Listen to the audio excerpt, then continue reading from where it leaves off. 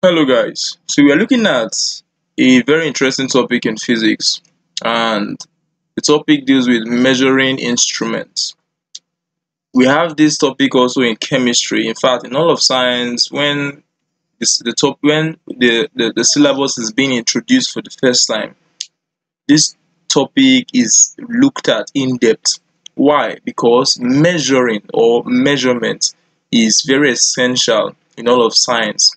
As a science student, experiments are usually carried out in the lab, even outside the lab. But one way or the other, we need to carry out measurement at times. So we are going to look at the Vernier Caliper. We might touch a bit of the micrometer screw gauge, but I'm going to talk on the Vernier Caliper and its calculation, its usefulness, and basically everything about the Vernier Caliper. But as you can see, we have other measuring instruments here that are used especially in physics, but in science generally.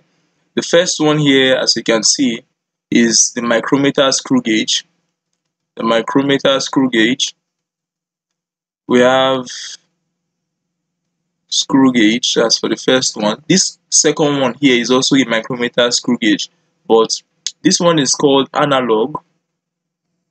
This is analog, and this second one is called a dial micrometer screw gauge. Dial.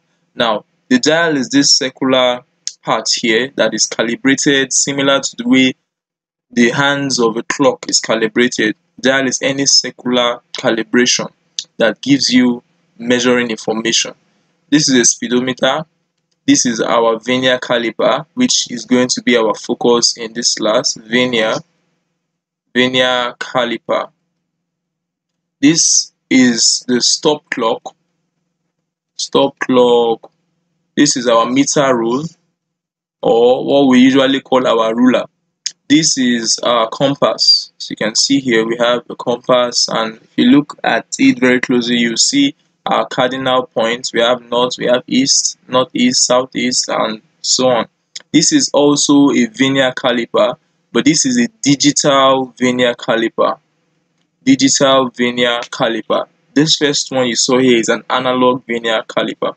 The difference is that the digital is a bit more expensive, although it gives more precision compared to, in some cases, compared to the analog Vernier Calliper. But in some cases, both of them give the same precision. We have another, okay, this is also a compass, a ruler. This is a protractor that is inscribed inside a triangular ruler. This is a sextant. The sextant is used in navigation. For those of us that may not know, navigation is also part of navigation needs science, and it's measuring ideas. So for instance, a sextant is used by sailors if they want to measure the distance between one point and to another point that is inclined or elevated. So they usually use this sextant. Alright, now we'll move to the main topic, which is the Vernier Calliper. The Vernier Calliper, as we can see, okay, I misspelled. Vernier Calliper. This is the correct spelling. Alright, so as we can see, the Vernier Calliper has several parts which I would introduce in a second, but the usefulness of the Vernier Calliper is for accuracy, for precision and accuracy. Now, what our ruler, our normal meter rule, or what we call our ruler, can not do, the Vernier Calliper can do. For instance, if we are measuring with our ruler, if we look at this part on our Vernier Calliper, that is from here to here, which is a bit rectangular, we can see that it looks similar to our ruler. We have calibrations from 0 here to 17 here in centimeters, 0 to 17 centimeters. Now, the reading accuracy of this meter rule, what it means is what is the smallest length that can be measured with this meter rule, and The smallest length we can measure is 0.1 centimeter, as you can see. So for instance, we can go 12, after 12 we can say 12.1, we can say 12.2, you get the idea. We can say 12.3. So we cannot go less than that. So let us say between 12.1 and 12.2 we have a measurement that falls in between. You can see that we have reached the limit of what our meter rule can do, and that is why we need our vernier caliper. The vernier caliper has a reading accuracy, RA, has a reading accuracy of 0.01 centimeter or 0.1 millimeter. This is the reading accuracy of our vernier caliper. So this is the use, in case you ask the question, why do we need a vernier caliper? It has a better reading accuracy, and it has a much higher precision compared to the meter rule. So this is the labeled diagram of our vernier caliper. You can see that we have these parts are called the jaws. These parts are also called the jaws. Now, the difference between the two jaws is that these two jaws here, that is, I'll call this jaw 1 and I'll call this jaw 2. Jaw 1 and jaw 2 are used for measuring external diameter of, let's say, a rod or a pipe, or let me say this shot that we used to play shot put, or a small iron ball. You can measure the external diameter of anything that is spherical or perhaps cylindrical. Jaw 3, I'll call this jaw 3. Jaw 3 and jaw 4, that is these two here, they are used for to measure internal diameter of a circular or cylindrical body. Let's say a test tube. Now, those questions usually come out in Waec and Jamb. They'll say, which of the following instruments is best used for measuring the internal diameter of a test tube? So the answer is vernier caliper, because vernier caliper, like I said now, you have seen one of the usefulness, is used for measuring internal and external diameters of a tube, of a pipe, of a rod. So this set screw is used, can also be called lock screw.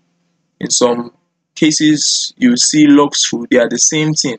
It's used to lock the slider in place when you have, because this jaw is the one that will be holding, let's assume this is the ball we want to measure, the iron ball we want to measure the diameter now.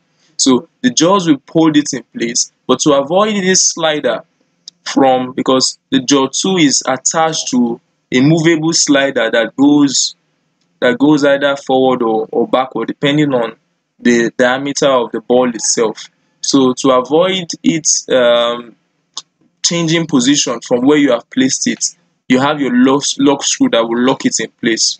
Now, this depth bar here, as you move the slider, this slider which is attached to jaw 2, as you move it in the forward direction, let's say you're moving it in this direction, you move it in this direction, the depth bar will be coming out, it will be extending, outwards. So let's assume you want to measure the depth of something. Let's assume it could even be a test tube. You want to measure, remember, a test tube looks somewhat like this, and you want to measure how deep it is. You still use your vernier caliper, you just turn it or you stand it in a vertical manner, such that this depth bar will be going in like this until it gets to the depth of the test tube. And don't forget, as the depth bar is extending, your slider is moving and you can also take your reading. This is the main scale. If there's anything that you should always remember, is that the vernier caliper has two scales, the main scale and the vernier scale. The main scale is this part that we said it's the same thing as your ruler, as your normal meter rule. It has a calibration in millimeter, in centimeter, in some rare cases in inches as well. then this smaller scale, let's say like a smaller ruler, I can call it a smaller ruler. This is the vernier scale. It is a fraction of the main scale. So I'm going to move on now, but before I move on, there's something I want us to understand, that the micrometer screw gauge, remember in the first slide I showed us the micrometer screw gauge. The micrometer screw gauge works similarly to the vernier caliper. The only difference is that the micrometer screw gauge has a much higher precision than a vernier caliper. I'm not going to go into micrometer screw gauge calculations, but just for you to know in case you're asked a question. Now, the usefulness, you can also use a micrometer screw gauge, that is this guy. You can use this micrometer screw gauge to measure the diameter, the external diameter of a rod, but a very thin rod, a very thin sheet of paper, a very thin aluminium foil, something like that. So because some questions will come that may confuse you at times, you say, which of the following can be used to measure the external diameter of a rod? You will see vernier caliper. You will still see micrometer screw gauge here. So what is the answer? It's vernier caliper. But if the question comes like, which of the following is best used to measure the external diameter of a very thin rod or a thin rod, because of that thing that they put there, your answer is going to be micrometer screw gauge instead of vernier caliper or a sheet of paper. So this one is used to measure things that are a much smaller value that need even higher precision, if you understand me. So we'll move on now to understand the way a vernier caliper actually works. So the way the vernier caliper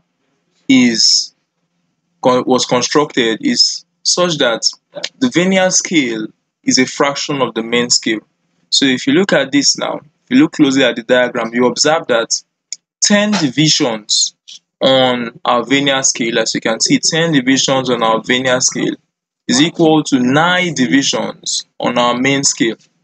So I would say that 10 vernier scale divisions is equal to 9 main scale divisions. So basically, this is how it is always. The vernier scale divisions are always one less than the main scale divisions. So if the main scale divisions are, let's say, 50 divisions in the main scale, for example, the vernier scale will have 49 divisions in the vernier scale, something like that. So the idea is so that the vernier scale will be smaller than the main scale. In a nutshell, each divisions on the vernier scale will be much smaller. For that is what I'm saying is, this is one division from here to here. This is one division on the main scale.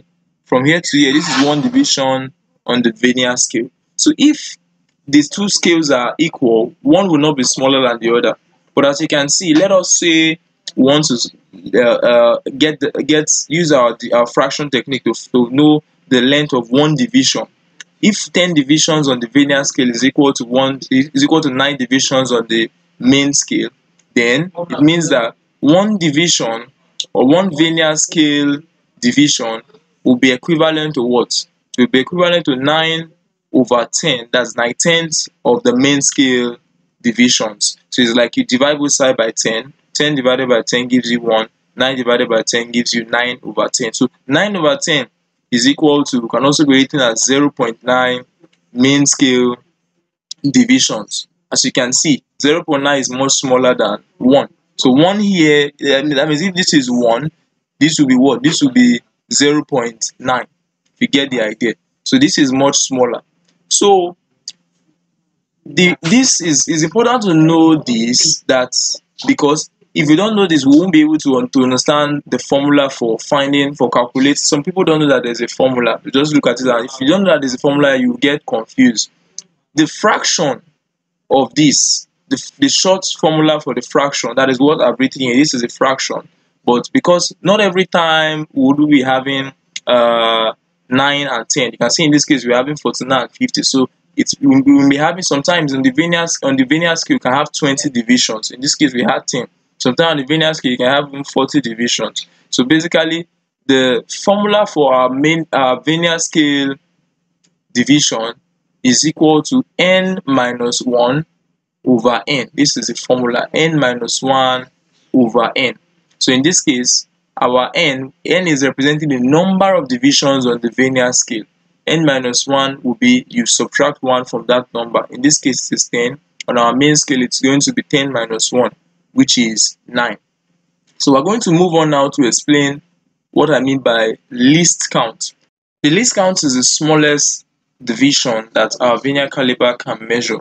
So we can also say that the least count is just like it's the reading accuracy, or it's what actually gives the main precision of our Vernier caliper.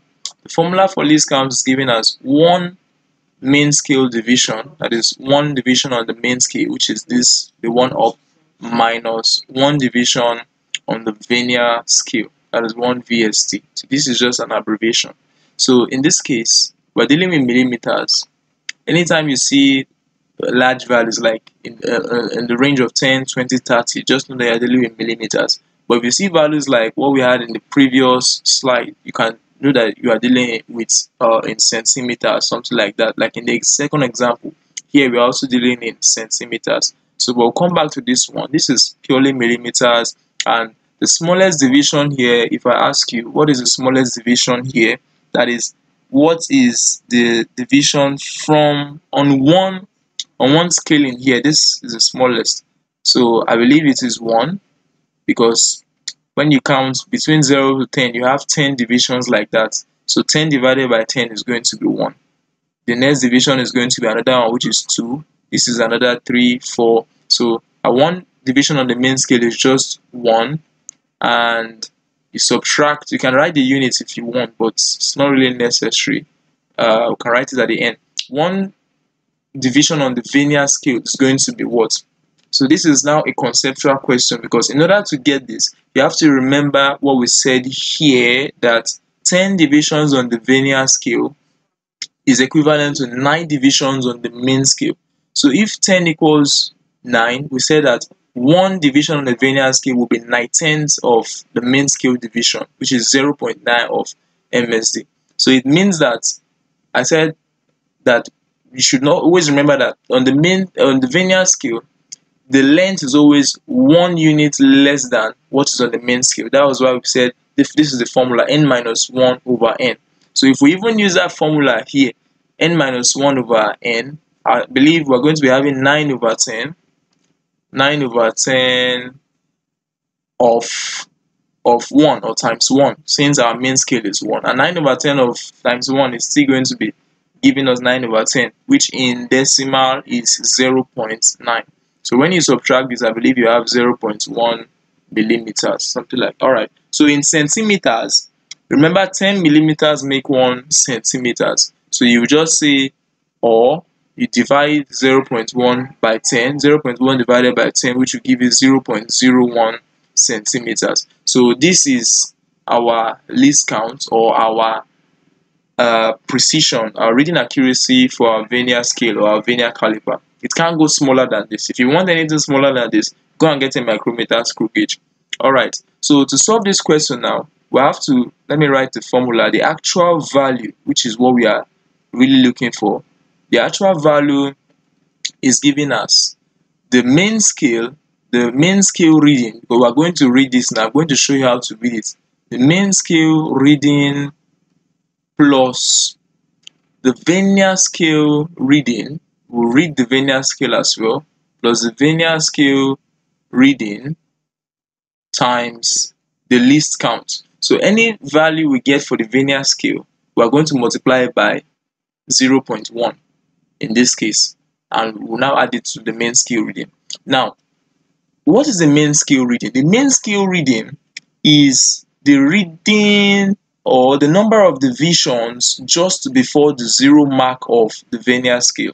So we're going to look at, this is 0, this is up to 10. We're going to look at all the divisions just before this 0 mark. So we must not cross this 0 mark. I've highlighted it exactly. So this is 10, this is 11, this is 12. So you can see we still have this one. It's very close, but it's also there. That is 13. So we're going to write it. We have 13 millimeters on the main scale.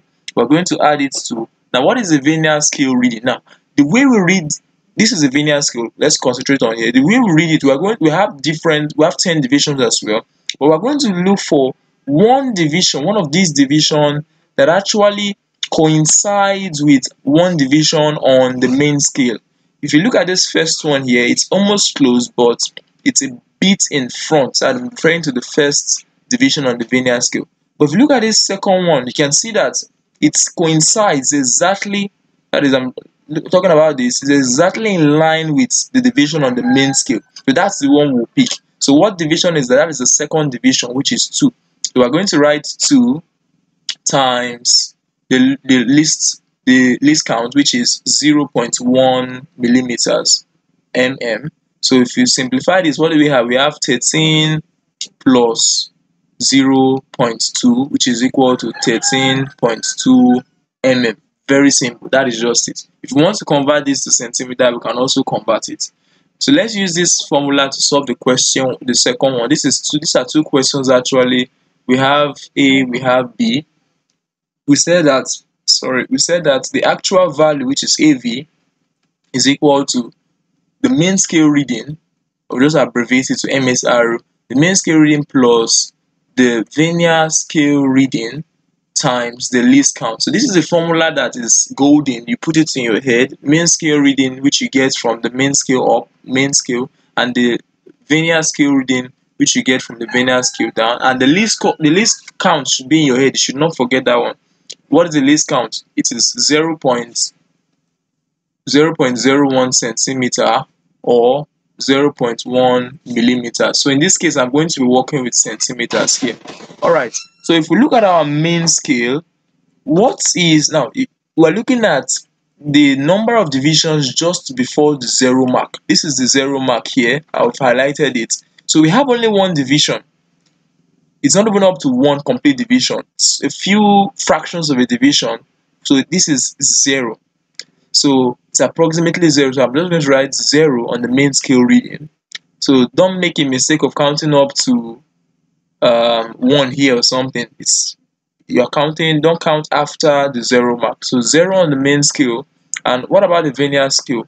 We're looking for that one division that coincides with or intersects with or is in the same line with the reading on or the division on the main scale. So this one is not there. This one is also not there. Yes, one of them is lagging behind. But this one, let me circle it. Yes, this third division coincides with this division on the main scale. So this is what we are looking for. It's the third. 1, 2, 3. So we have 3 times. We're going to multiply by our least count, which is 0.01 centimeter, and that gives us what? 0 plus 0.03 cm, which is 0.03 cm. So this is our answer for this.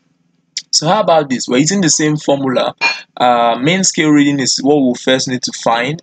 How many divisions do we have just before the 0 mark on our Vernier scale?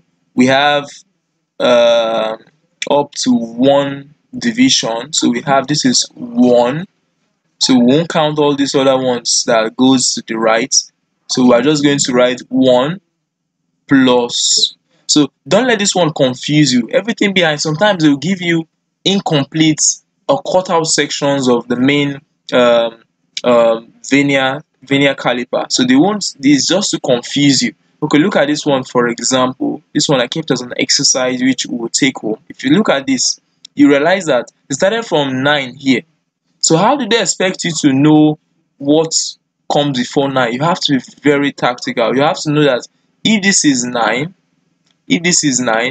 according to the other diagrams here, you can see that you have 10 divisions from 0 to 1. It means that you have 10 divisions also coming before 9. So, and they didn't even draw all the 10 divisions. They only drew 1, 2, 3, 4. So if you count, what you're going to do is to count backward in this case. That if this is 9, this is going to be, this first one is going to be 8.9, 8.8, 8.7, 8.6. You get the idea, because this is a 0.1, you are going to be counting by 0.1 like that on the main scale. So be careful not to be confused. It's very simple. Alright, so on the Vernier scale here, we said we're looking for the one that coincides with the mark on the main scale. Okay, I think I'm seeing this one. Let me highlight it. This one coincides. So what division is that on the Vernier scale? 1, 2, 3, 4, 5, 6. So this is 6 times multiplied by our least count, which is 0.01 centimeter. So we have 1 plus 0.06 centimeter, which is equal to 1.06 centimeter, which we can also still convert to millimeter if we wish to. Alright, so that is for that. We are looking at zero error. When we talk of zero error, now I'm not really going to go so in depth into this, but just in case you have a question that says zero error, sometimes the Vernier caliper is faulty. The same way we can have a faulty thermometer or any faulty instrument. It could be that it was not constructed properly. Now, take a look at this. When we have, let me just alright, okay, I want to expand this so that we'll see it clearly. Alright, so good. When we have no zero error, like in this case, this is a very good Vernier caliper.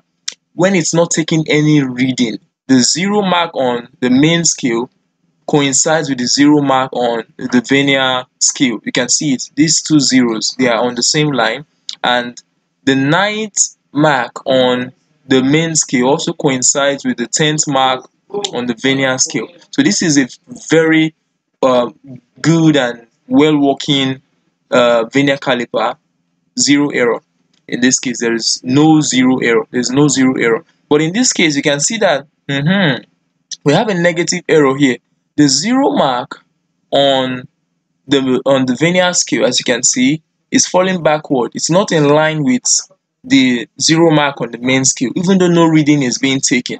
So you can see that there is a negative zero error, and in this case here, also the zero mark on the Vernier scale is not in line with the zero mark on the main scale. So here we call it a positive zero error. So we call this positive when the zero mark on the Vernier scale is in front of the zero mark on the main scale. So this is a positive zero error, and the way we calculate it, we use the same formula we use, which is we say the actual value is equal to main scale reading plus Vernier scale reading times least count. Let's assume, okay, this is a millimeter, so we know the least count is going to be 0.1. We'll multiply by the Vernier scale reading is what? What is the Vernier scale reading? Which of these division coincides? Okay, I think it's this one. We have many that are looking as if they coincide. These three, this is what you do when you see three that looks up to three that looks as if they coincide. 1, 2, 3. You pick the one in the middle. It's like the way we used to tackle main medium mode. You pick 2 and divide by 2. So this one, you pick the one in the center rather, and that is, what number is that? I think that should be 7. 1, 2, 3, 4, 5, 6, 7. So that's 7. Good. So what is our main scale reading? Yeah, our main scale reading is 0. We solve the question that looks similar to this, but in this case, it's an error because there's no reading being taken, and yet we're having the main scale 0 lagging behind. So this is 0. So our actual value, or our actual error in this case, is going to be 0. We know 7 times this is going to be what? 7. So this is just actually going to be 0.7. So this is a positive error. This is how you write. This is a positive error. A positive error. Good. So in this case, we are going to, if we want to count our error in this case, we count it backwards, or better still, we say that our main scale reading is -1. So I'm just giving us, I didn't want to go so in depth in this, but let me just explain it. Our main scale reading, we assume that is -1. Remember that it seems as if there's no main scale reading here. So because the main scale reading is actually in front, so we assume that the main scale reading in this case is -1, and our Vernier scale reading. What is our Vernier scale reading here? Where is that division on the Vernier scale that coincides, okay, with the one on the main scale? Okay, I think it's not really clear, but I think it should be this one. which is the third one. So say 3 times 0.1, which is going to give us minus 0.33 millimeters as the negative error. This is negative error. So okay, you made a small error here. Minus 1 plus 0.3 is not minus 0. I thought I was thinking I was doing addition. So this should be minus 0.7. Okay, remember if you are like you're owing 1 naira and you have 3 naira, so this is minus 0.7. So you can also count it backwards when you are dealing with negative errors. So from here you can, if you want to, can say 1, 2, 3, 4, 5, 6, and this becomes 7. So anyone. So when you have this, some questions can come in Jamb or Waec and say, if the actual value is given as this, but the Vernier Calliper has a positive error or a negative error of this, what is the correct value? What was the error? You get my point? So in that case, our formula, our formula used to be actual value is equal to main scale reading plus Vernier scale reading times the least count. That's all. But in this case, you are going to subtract the error. You minus the error from it. So if the error is negative, you subtract this negative. If the error is positive, you subtract this positive. So if you come across any question like that, don't say it's too hard. It's just to find that error, and whatever value was given, you just minus the error from it. So all right, so let's look at this exercise quickly, then we'll call it a day for this class. The least count of a Vernier Calliper is also known as, this least count, which is LC, can also be called Vernier constant. So don't let this confuse you. You've seen it. It's Vernier constant, another word for it. What is the main scale and the Vernier scale?